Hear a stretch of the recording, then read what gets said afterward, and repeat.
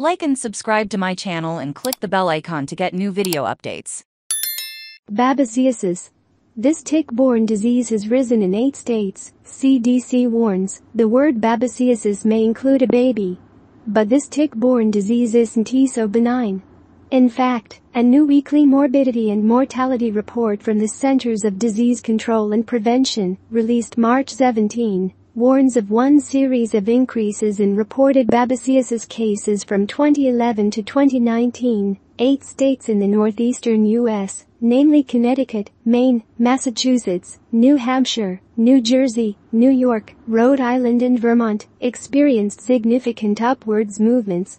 That was the year the CDC made babesiosis a nationally reportable disease, which meant that state health departments had to start reporting such cases to the CDC from that year through 2019. The CDC received a total of 16,456 reported babesiosis cases, 37 different states, with Vermont seeing the largest increase during that time span, going from 2 cases in 2011 to 34 cases in 2019, an increase of 1,602%.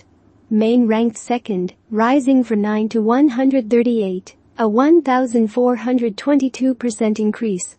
New Hampshire was third, up 13% to 78% or 372%, followed by Connecticut.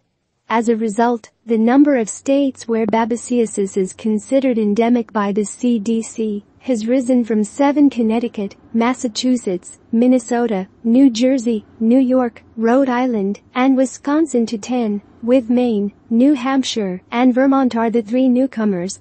Before you start muttering babesiosis will get me and hoarding toilet paper, remember that babesiosis remains a relatively rare disease.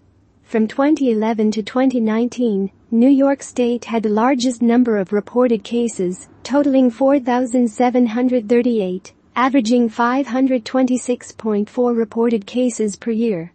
The exploding tick population, meaning the skyrocketing tick population, not ticks exploding like eggs or hot dogs in a microwave, had led to an increase in all sorts of tick-borne diseases. Babesiosis is another reason to take precautions if you are in an area where ticks may be present.